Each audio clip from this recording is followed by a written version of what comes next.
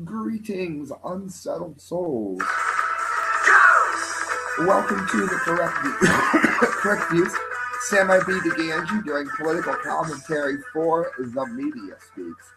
And guys, we've got a remote show today. It was St. Patrick's Day, as you can tell by my extremely professional getup, and the fact that my mouse won't work. It's a remote. We're doing it because I've posted a lot this week.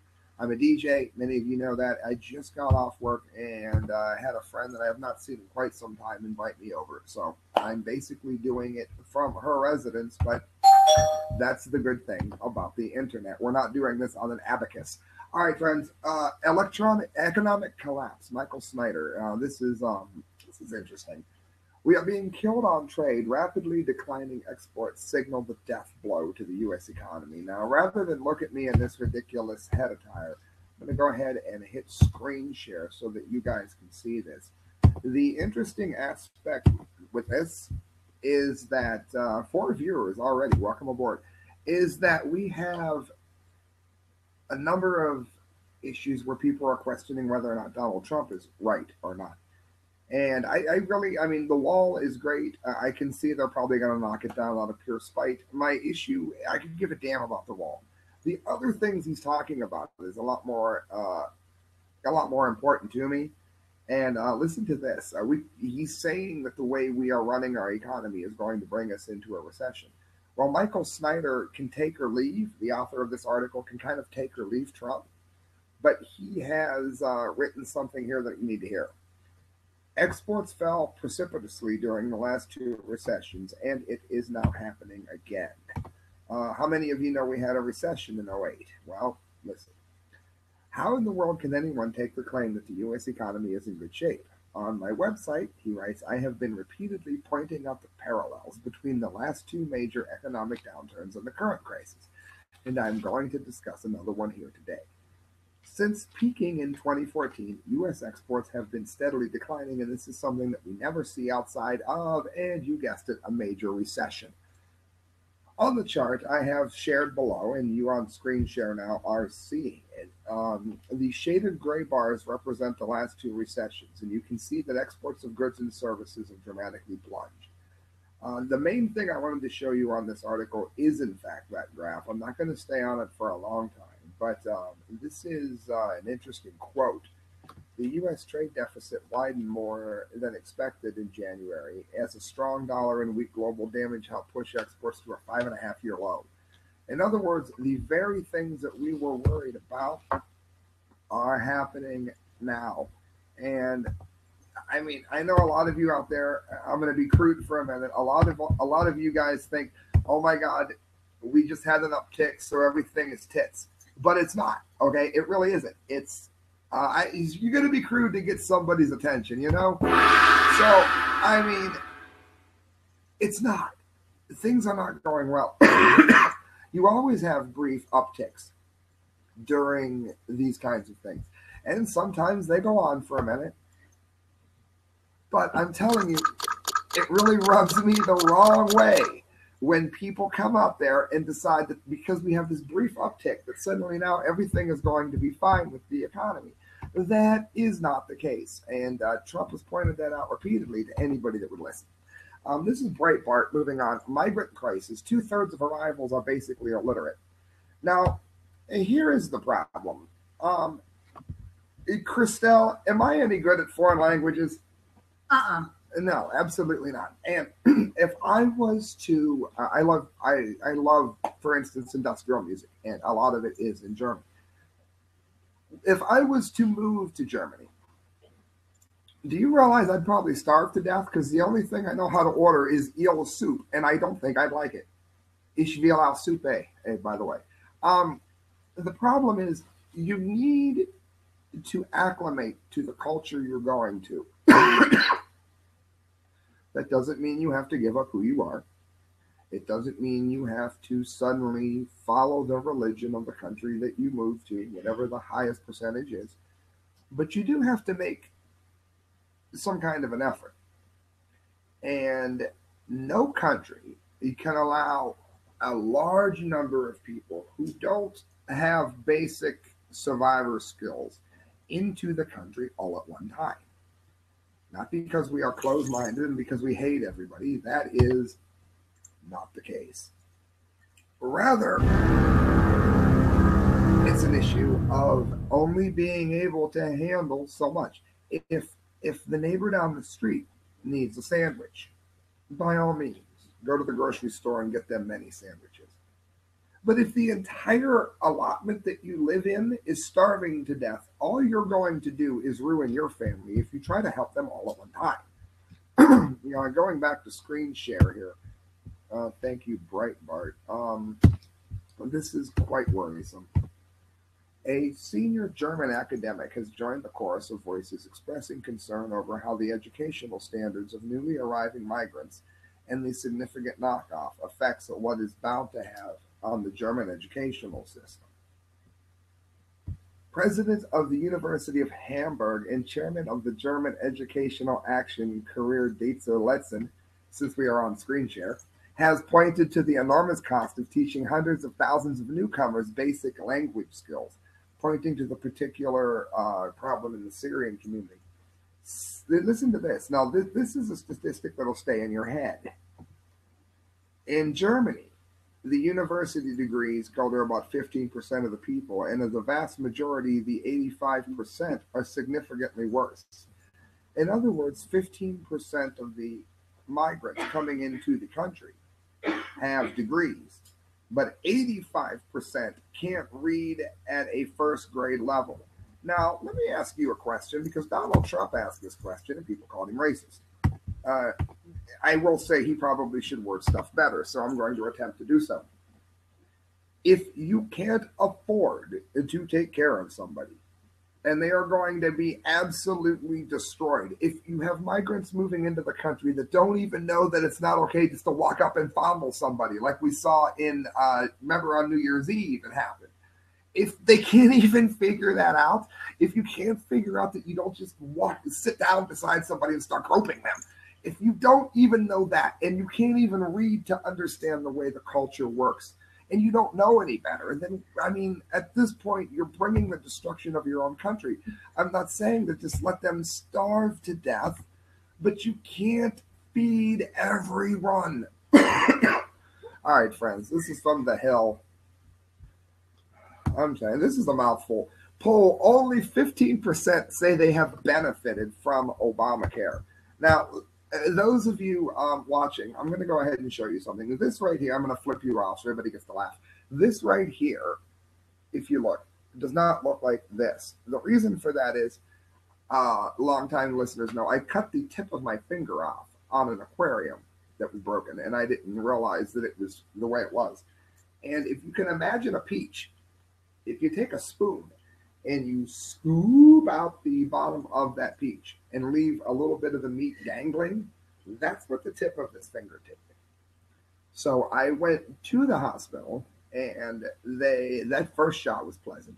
They shot it full of Novocaine and sewed it back together, and it grew. Thankfully, I play keyboards. It hasn't affected anything because you pretty much use this part of your hand for keyboards, not here. If you play like that, you're not going to be able to hit anything. So it cost like $1,000, but I was able to pay for it. I had vertigo, and thankfully it never came back. But it cost about $1,000 to roll out. Thank God it wasn't so. They roll out brain tumors, strokes, and MS and everything awful thing that will do it. I paid it. I was able to do it. About 3 weeks ago, I unfortunately lifted a table, kind of like toppled it over, and did the same thing here. You know why this looks worse? Because I put a Band-Aid around it and hoped for the best. I couldn't play footsie and go to the freaking ER because I couldn't afford to do it anymore. I'd be in bankruptcy court. So I stitched myself together as best I could. And Christelle thankfully doesn't get grossed out. I'm one of the people that Obamacare has utterly given the foot to. And I'm telling you, it's happening all over. Only 15% of America has benefited from Obamacare. Now, I know you're not going to believe me. So this is another great time to go to screen share. If I can figure out how my old computer works. Here we go.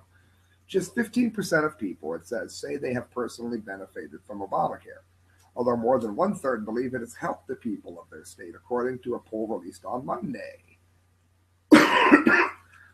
Pardon me, friends. Most Americans, a total of 56%, say that they haven't felt directly affected by Obamacare. Among those, it says, who have felt affected, more people say the law hurt them than helped them, according to a polling by the National Public Radio. Now, NPR is left. I mean, left as in if it was any more left, it would be gone. That kind of left. If you got any more left than NPR, you would be Soviet Russia. They are saying that Obamacare hurt you. And I guarantee you listening to this, do me a favor, friends, leave a comment if Obamacare hosed you, because I'll tell you what. All right, moving on to the last of the how Trump was right issues here. And again, I don't think he's like the perfect man. People are talking about him like he's the second coming of Christ. I don't believe that at all. I think he's wrong on Snowden. He's wrong on the Second Amendment. I think he's going to be less than easy on recreational drug users and nonviolent offenders. I worry about that a lot. However, he's right on trade, which we haven't seen in ages. He is right on keeping the jobs in the country and penalizing those that move. He's very right on the fact that the only war that he's willing to get us into at all is to defeat ISIS. And many of you watching, particularly my channel, are libertarian. You shouldn't get involved in foreign affairs that don't affect you. ISIS is cutting off the heads of our citizens that work in other countries. That, to me, is a threat to us. Yes, I'm fine with you attacking ISIS. He doesn't want to get involved in anything else. He's right. He wants to get us out of other countries. Why are we protecting South Korea? Why are we protecting Israel? You got to protect Israel. You got to like the Jews. I do like the Jews. The Jews have a nuclear missile, so I'm pretty sure they can protect them damn selves. Prison Planet, Paul Joseph watched, and hello, PJ Dub. Jean Claude Van Damme said Rockefeller and Rothschild families won't let Trump win. It's like Godzilla going through Tokyo. Everybody at one time is bound and determined that he can't do it, can't do it, can't do it. And you know what? If enough people try to shoot him down, he's not going to be able to do it. He's trying to help us. He is trying to take a rather large bite out of the problems that we have, and people are fighting him every step of the way. Jean Claude Van Damme sensationally told French political show that the Rockefeller and Rothschild families won't let Donald Trump win the presidency because he is an anti-globalist candidate. Well, that needs to be shouted from the rooftop, friends. They are doing their best to shove every candidate down our throat except Donald Trump, who we are choosing. And they did pretty much the same thing to Bernie Sanders, let's face it. He got it jammed down his throat, too. It was, and the superdelegate system of the Democrats makes it so you might as well not even vote for one. Appearing on Le Grand Journal, the Belgian actor, it says, was keen to express that he was aware of who he was really shaping the U.S. presidential election race. Speaking about Ted Cruz and Donald Trump, Van Damme said, well, they are not going to win. You still have the Rockefeller people, like the Rothschilds, these big families that dominate continents. These are families, and the rise of 1827, a family with 5 sons that expands. It's above everything we're talking about tonight. You know what? He's right, unfortunately. He's absolutely right. They are doing everything they can to poison the run of a very good man. Friends, I'm going to go to screen share here, and I got a couple more stories to get to, but I would be remiss if I didn't tell you that this is brought to you by Sticker Junkie. As you can see on the screen here, don't know why I'm pointing. StickerJunkie.com, and it's been around since 1999. Do you realize that the owner of Sticker Junkie was on Trump's The Apprentice? Do you realize that the owner of Sticker Junkie's brother, who is also a huge part of the company, is David Lake, co-host with Anne Marie and I. Anne Marie's done amazing, by the way, on The Media Speaks. We meet every Saturday at 2 p.m. We'll be on this Saturday at 2 p.m. And I tell you what, man, Anne Marie has really given the show legs for sure. So make sure you stop by, let her know how much you liked her. And when you go to stickerjunkie.com, I will tell you this: you will get like a naked good deal by typing in the correct views or correct views on checkout. Sticker Junkie is giving a huge deal and a lot of money saved. It's like the ultimate model deal for you. Go Sticker Junkie and let them know you heard about it from the correct views. Friends, last of two stories here. Tech and government elite plot to take down Trump. I don't even know how else to say it, friends. He's like getting screwed here. I'm dead serious. Kurt Nemo, tech and government elite meet, plot to take down Trump. That's why you hit subscribe, because you never know what the hell I'm going to do. That's why you want to hit subscribe, because I'll probably do something worse tomorrow. According to Apple Insider, technology leaders, including Apple CEO Tim Cook and government insiders, met over the weekend at the American Enterprise Institute annual World Forum held at Sea Island, Georgia, to plot the downfall of popular Republican presidential candidate and frontrunner Donald Trump. It goes on that in addition to Cook, Google, she's like dying over the sex joke like 5 minutes ago. Christelle is losing it. That's great. In addition to Cook, Google co-founder Larry Page, Tesla and SpaceX chief Elon Musk, and Napster creator Sean Parker were in attendance at the secretive confab.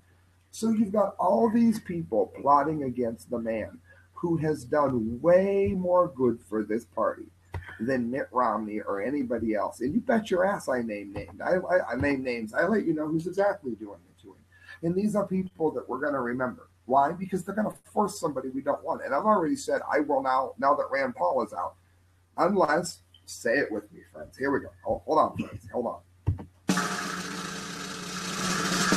Unless Judge Napolitano, Justin Amish, or Walter E. Williams were to enter the Republican race, I will not vote GOP and Trump is not on the ticket. I refuse. And if Trump picks the wrong person as VP, I won't vote for him either. I'll go back to Gary Johnson. But the man is being cheated here, friends. Utterly cheated. And that brings us to the Dundee of the day.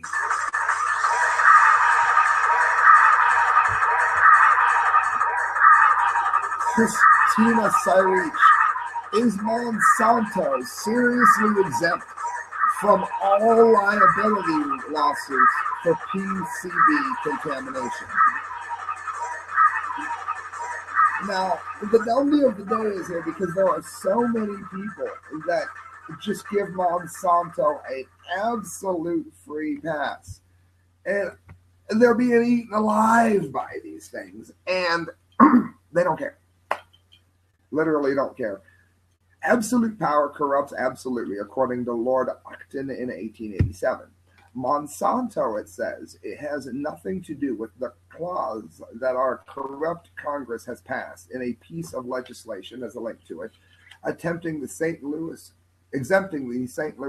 company from all financial liability involved with lawsuits and financial settlements related to PCB contamination. Now, PCB, it's not as bad. Wow, I want to watch how I word this. In some ways, it is as bad as the disasters that we talk about with Fukushima, and we all know where that goes.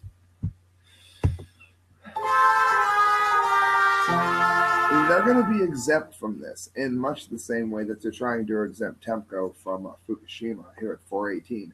Just because Monsanto switched its focus from polluting the world with PCBs to polluting it with Roundup and Roundup-ready crops, the megacorp it's crashing around you, is absolved from taking an ounce of responsibility. Monsanto already agreed to pay $700 million to the city in Alabama to clean PCB contamination, but with the host of new cities suing for the same reason, did Monsanto just turn Congress onto a new level of corruption in order to protect itself from further compatibility? This is a mess that you cannot even describe. It's more like the entire world is asleep. Yeah, this company can poison us. They can put bug spray into the DNA of our food. We don't care. It said the provision was slipped into another bill regarding chemical safety introduced last year by an unknown representative, and it doesn't name Monsanto specifically. So now they're trying to give companies just, if you poison millions of people and it might put you out of business, well, we're going to go ahead and make you exempt from any kind of persecution. That way you won't be put out of business. That's the world that we live in today. And people wonder why. Why in the hell we're going to vote for Donald Trump? Let me tell you, why would you vote for anybody else? So friends, I'm signing off. Do me a favor. Go to the correct views of hotmail.com. And if you want to donate to the show, every penny you give to me goes towards a better show. I'll let you know where to send any donations that you wish to give. And remember, change transportation. If for any reason you need to get from point A to point B and don't have a ride, go on Facebook, look up Change Transportation. I used to say if you're in Ohio, I started if you were in Canton, then if you were in Ohio. He's got people in like 10 states now. So look up Change Transportation and don't be surprised if you get the best transportation deal you've ever had. Good night, friends. God bless and happy St. Patty's Day. Aaron Gabrak and all the good BS.